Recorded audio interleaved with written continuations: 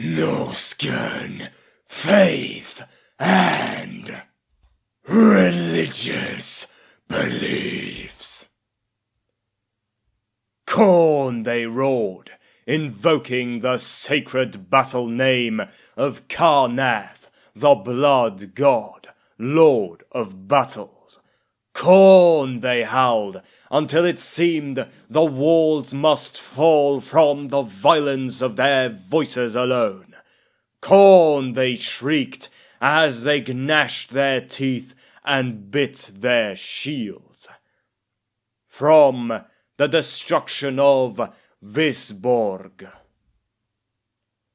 NORSCAN religion is based primarily around the worship of the Chaos Gods, which are venerated by various local aspects and names both similar to and distinct to those they are known by to the scholars and priests of the Empire. Commonly, the NORSCANs, like the other human races who dwell around the Chaos Wastes, venerate all the Chaos Gods in a single pantheon, as a purely practical consideration in order to draw upon all of the gifts and powers of the four gods in order to better survive in the harsh north. In spite of this, there are many tribes that do in fact take a single Chaos God to be their patron, who is then seen as both the father and protector of that tribe. Commonly, that god is also the patron of the chieftain. In the vast majority of Norse tribes, Khorne takes up this position, as he is by far the most popular choice of patron deity in the battle-torn north. In addition to the Chaos Gods themselves, the Northmen religion also incorporates various demon princes, fallen Chaos champions, revered ancestors, and various other lesser spirits into its traditions. Despite the presence of these additional deities, however, it is always the Chaos Gods alone are ever present and who receive the highest degree of veneration, being the core set of deities Norse religion revolves around. The NORSCANs have worshipped the dark gods since times immemorial. The tribes simply have no concept of how to live otherwise.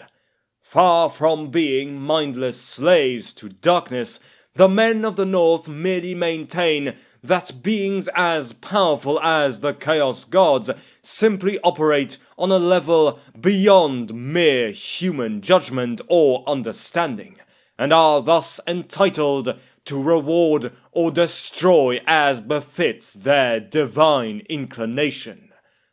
Just as it is the charge of a man to pay them homage and passionately strive for their favor. The Norsemen believe the path they have taken is the only one that is pure and true, and thus look down upon the gods of the southern lands, seeing them as corrupt, weak, and wicked things that are beneath contempt and worthy only of mockery. In the NORSCAN faith, there is no equivalent to the kingdom of Mor. There is nothing after death save the realms of the dark gods, and men shall only enter those domains to sit at the right hand of their gods if they were strong and true warriors in life. For cowards are cursed by the gods and reviled for all eternity. Thus, every NORSCAN fights with an insane fervor driven by this belief, which molds them into the perfect warriors of the dark gods. In battle, the Norse look to Khorne, the war god, for strength. The blood god is renowned in NORSCAN sagas as an embodiment of strength and a granter of victory, and so thousands upon thousands of Norse warriors are dedicated to his savage creed of wanton bloodshed. Amongst the Norse, the most common name for the blood god is Karnath, meaning Lord of Rage, in the dark tongue of chaos. But other names are also prevalent amongst the tribes, such as Akar, Korn, the Brass Lord of Battle, and etc. Seers and Wiki take Tzeentch, the Raven God, as their patron, and beseech the Changer of the Ways to aid them in their witchery, and to one day grant them preeminence over the warrior kings who lead the tribes. As most NORSCAN spellcasters are chaos sorcerers of a sort, channeling the black wind of Dahar to power their profane divination, it is common for them to take at least one or more of the dark gods as their patrons, and most commonly this patron is Tzeentch, due to his association with magic and sorcery. For the most part, however, Tzeentch is distrusted by most NORSCANs, particularly warriors, for his cunning ways, yet as he is also seen as the god of wind and tide, most NORSCANs will strive for his favour before taking to their longships, in order to ensure a safe voyage. In times of plague and famine, the Norse offer sacrifices to Nurgle, to placate the crow god and to persuade him to withhold his blessings.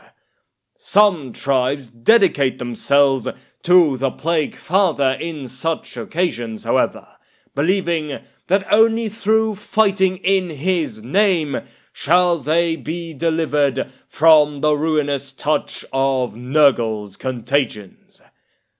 Slanesh, the great serpent, is prayed to in the aftermath of battle for fulsome feasting and celebration. He is also prayed to for fertility and virility, and is invoked in some tribes' marriage ceremonies. There is also a very strong element of ancestral worship to the Norse religion that cannot be overlooked. Indeed, the veneration of the ancestors is a tradition as old as the worship of the chaos gods themselves to the Norsemen, and one from which they too derive their strength and fierce codes of honor. Though they dominate the Norse pantheon, the dark gods are certainly not alone amongst the numbers of the dread Norscan deities. For example, there is Myrmidus, a demonic sea deity and lesser idol of chaos, believed by scholars to be a chaotic reflection of the sea god Manan, who is venerated amongst ferocious scaling sea raiders. The scaling marauders make human sacrifices to the abominable god by weighing the prisoners they take in battle with leaden weights before throwing them into the ocean to drown in the sea god's dread embrace. When a warrior dies at sea, it is said that he now wears the chains of Myrmidus, and so is his soul taken forever in that god's servitude, forever deprived the honor of feasting with the ancestors in the lofty halls of the four great gods. Thus, the scaling sea god is as reviled amongst the Norse as he is respected as the Lord of Wind and Tide. Curiously, while there exists a clear antipathy for the gods of the south due to their belief in the gods of the north, some NORSCANs nonetheless believe in deities with clear parallels to some worshipped in the old world, Myrmidus being one of them. However, some sources indicate the worship of a lesser deity known as Ulrich, who appears to be a NORSCAN version of the deity Ulrich, albeit one far more savage and brutal. The NORSCANs see themselves as the closest of all the races of men to the dark gods, and thus see it as their duty and right to raid and ravage. Thus they raid not only the south, but also their fellow worshippers of chaos, the Kurgan and Hung to the east. Many NORSCAN warbands also make journeys into the Chaos Wastes to hunt the abominable creatures of that land and show their might to their infernal masters.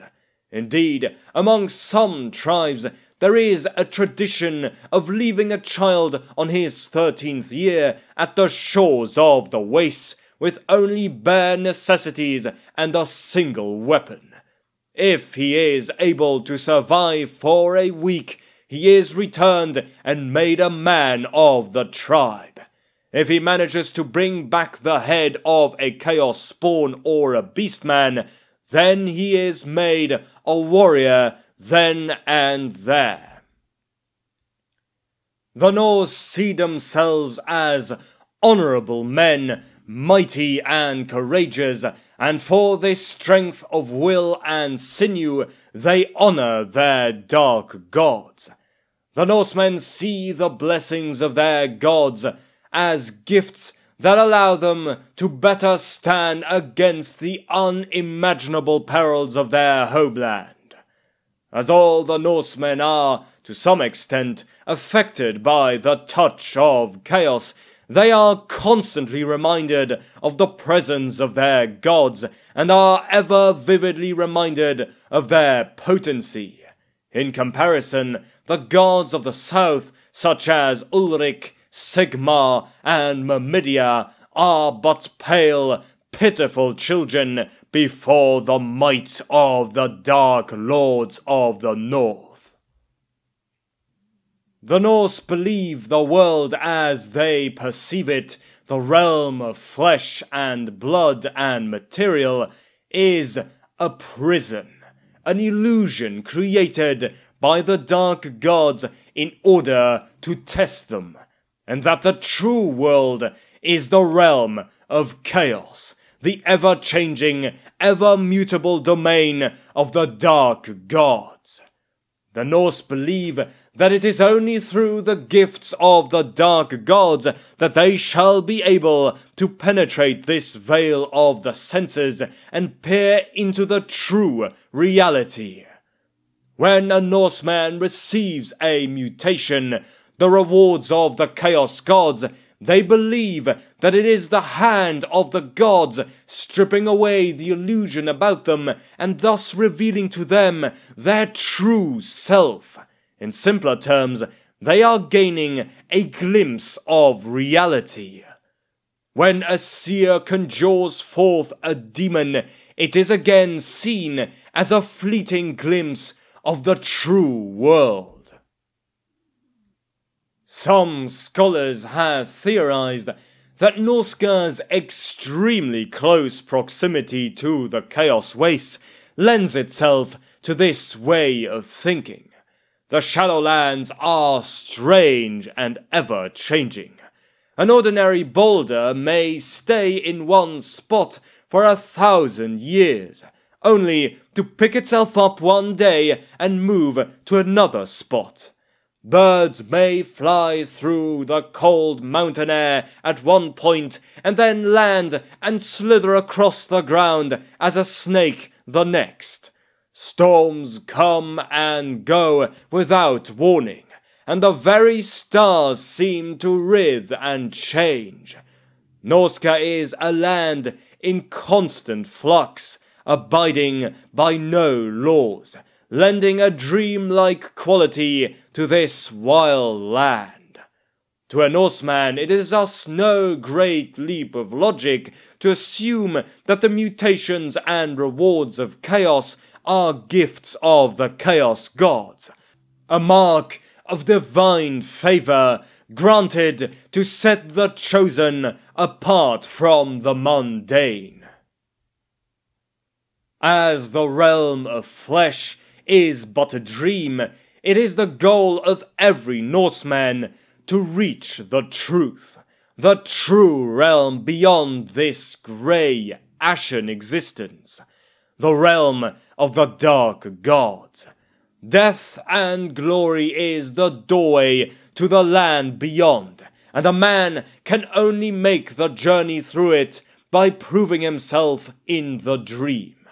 In order to prove one's worth, he must have been a powerful warrior in life, who died a heroic death, slaughtering many foes, attaining glory and the marks of the Chaos God's divine favor. Those who beg for mercy, who cling to the realm of the living, are found wanting and cursed to walk the world forever as disembodied spirits. Others are tormented for all eternity by demons and reborn as slaves, women, or worst of all, old worlders. Thus it is warriors who occupy the most prestigious echelons of Norse society, for they alone can attain the glory that awaits them beyond the mortal world. The rest are condemned to spend their days in the dream, never to know the dark paradise that might be theirs. This belief has molded the men of NORSCA into vicious and powerful warriors who thirst after the chance to make war for the glory of chaos, for there is no greater glory than to fight and die in the armies of the immortals and to join their holy number. In general, the Norse tend to revere Khorne, the Skull King and Lord of Battles, more fanatically than the other gods, for the simple, brutal strictures of the blood god's faith are pleasing to the warlike Norse, and the behavior of the various Norse tribes in NORSCA, as well as the terrible troll country, dovetails neatly with what the blood god expects from his followers. As a result, many tribes of NORSCA take Khorne as their sole patron, and most chaos shrines dedicated to him are found within Norse settlements. The NORSCANs also maintain a unique tradition in their version of cornet worship, holding up the veneration of the demon princess Falkia the Bloody. According to Norse sagas, she was once a fearsome warrior queen of one of the tribes of NORSCA, who was risen from her tribe to become the shield maiden of the blood god and the bringer of glory. Khorne's consort, who chooses the valiant dead who are to enter into the halls of the blood god to fight on for all eternity. Many times in the past, Falkia has returned to the mortal plane to lead the NORSCANs to battle, and in her presence the grim warriors of the north fight even harder. For where Falkia flies, the Axe Father watches, and to any NORSCAN, the prospect of becoming his chosen is a prize beyond all measure. Indeed, the NORSCAN's utter devotion to Khorne is a dark thing of terrifying fanaticism, for they have gone above and beyond the call of their gods' demand for eternal warfare. Thus many Norse tribes spend their days raiding up and down the coastlines of the Empire and beyond to gather skulls to honor the blood god. An example of the NORSCAN cornered zealotry is of the Gore Hunt tribe, who in late 2103 IC resolved to offer up the skulls of far-off lands unto the blood god, and took to the seas on their longships, heading to the south. The NORSCANs eventually came across the desert kingdom of Araby. Though the tribe was less than 100 strong, the Norsemen were truly blessed by Khorne, and carved a bloody path of devastation throughout the land, battering aside the many thousand-strong armies of the emirs of Araby. At last, the rulers of that kingdom sent an army so great it hid the very dunes of the desert with its passing, and numbered great creatures of magic in its number.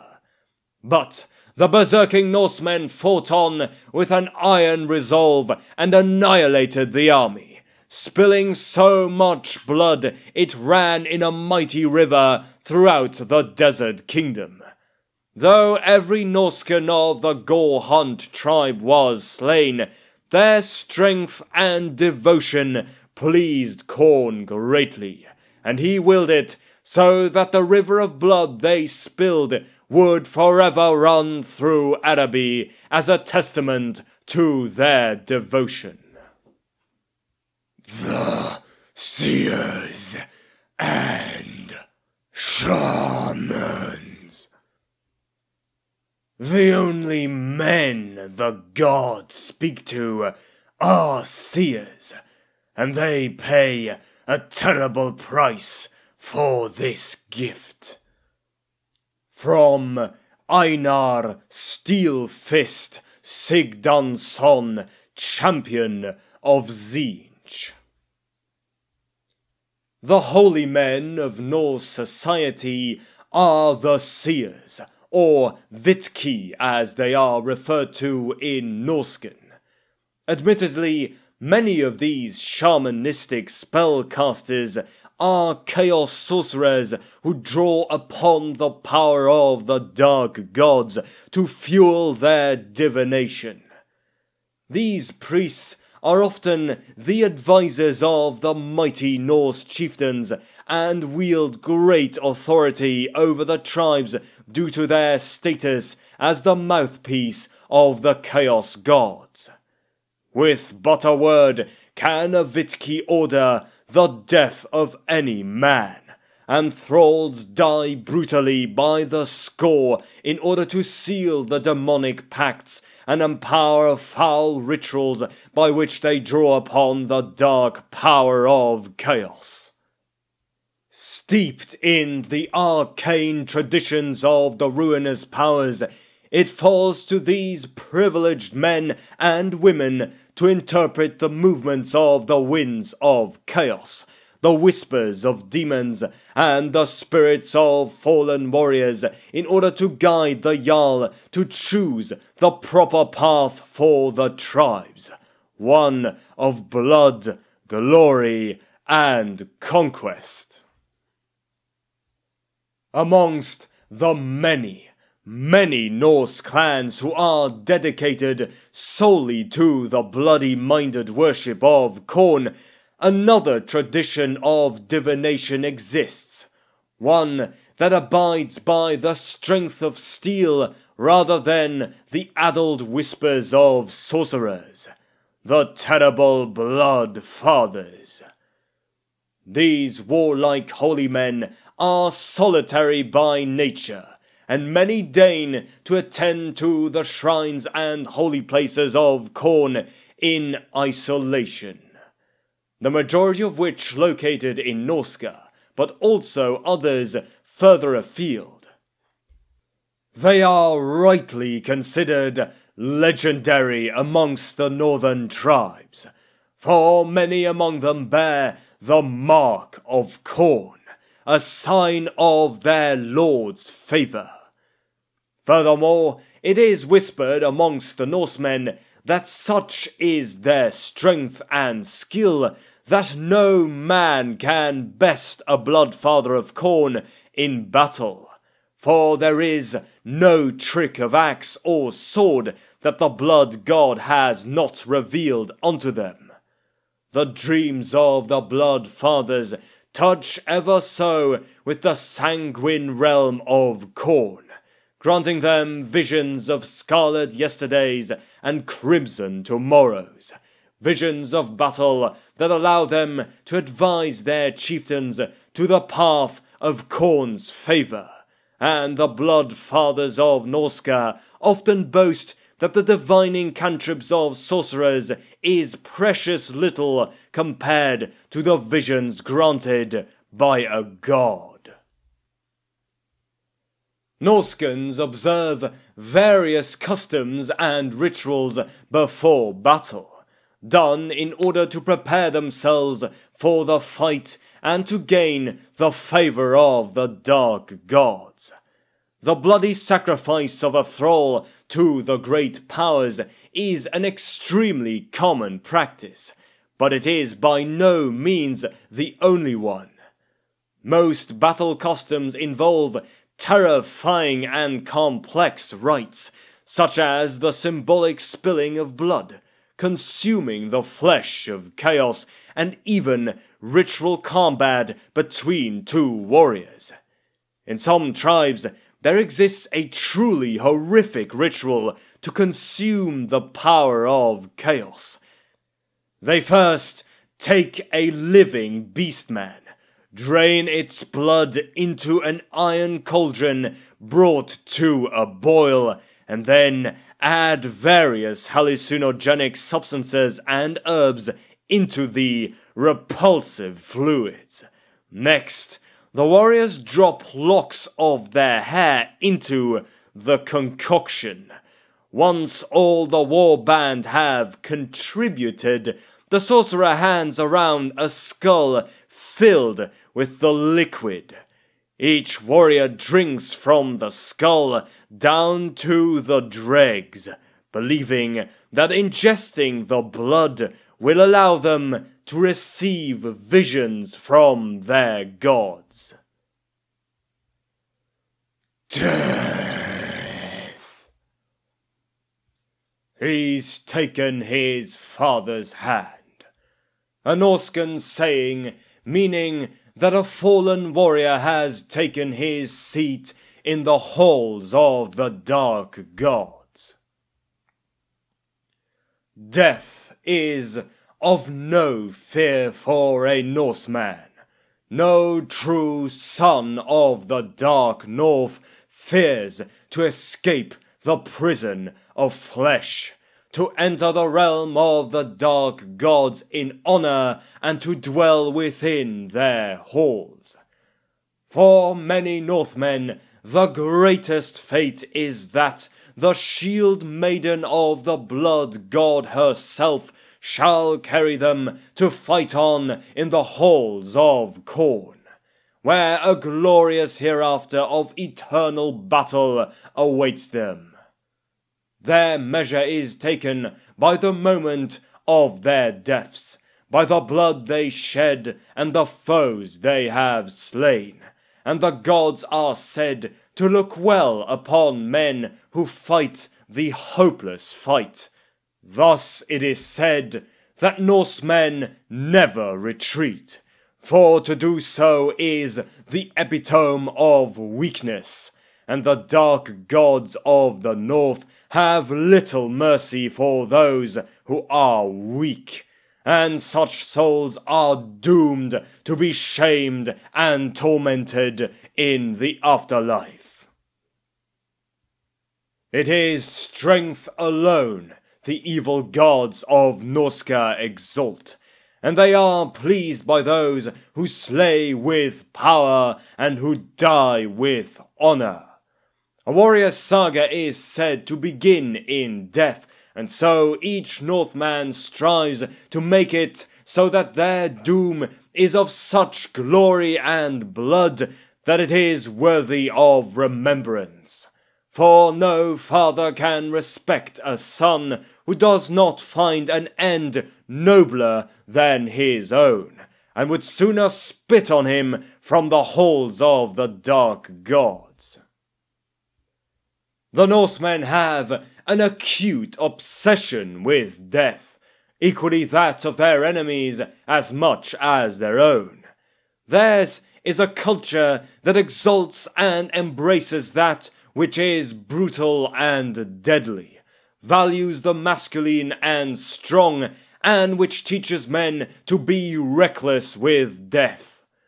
This affords them a clear psychological advantage over their enemies, for where the men of the south and east might fear the pain of their death, the NORSCANs embrace it as the only road to the true realm beyond the waking dream of flesh. Amongst the Norsemen, it is an unthinkable fate for a man to die without holding his weapon. For how can the gods permit him to enter their halls when he cannot prove he met his end in battle? A far worse affront is for a warrior's corpse to be dismembered of his hands. For how is he to grip his sword and shield in the eternal battlefields of the dark gods without a hand to clasp around the handle of his blades? Indeed, to desecrate a corpse in such a way is a grave crime amongst the Norse, sure to drive them to seek vengeance from the perpetrator, no matter the cost. The Norse possess many complex rituals to honor those who find their way to tread the paths of the realm of chaos. By far, the most well-known is to place a dead warrior upon a longship and burn it to the sea. This is a prestigious thing, and is reserved only for chieftains and mighty champions. By placing a warrior upon a ship, it is believed that his soul shall rise with the flames to be sent on his way to the dark gods. Among the Norsemen, it is considered a tiding of great doom to wage war while a warrior is committed to the gods in this way. For to fight in the shadow of unquiet souls is an omen of ill fortune. It is often customary to recite the dark and brutal deeds of the fallen, that the gods might know who it is that comes to their halls.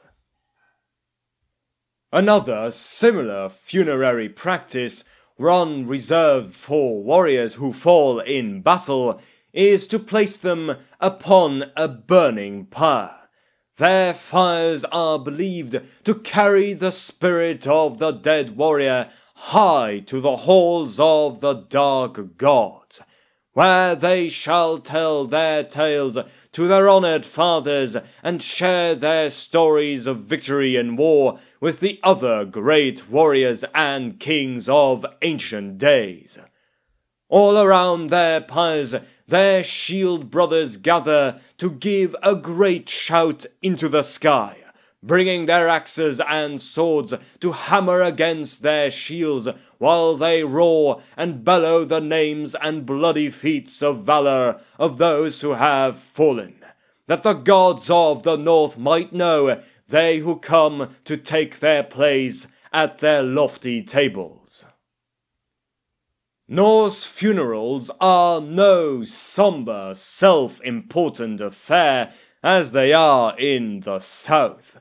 Those who have fallen are honored and revered. Their pyres no commiseration of death, but rather a celebration of their lives. Those who die are revered and hailed, for their saga is now completed, and shall be joined to that of the greater tribe, and in turn that of the Norse people themselves. Marauder and chosen, herdsman and king alike are honored thus, and through this they shall live forever. Not only in the immortal realms beyond flesh, but in the memories of those who will come after them. The end.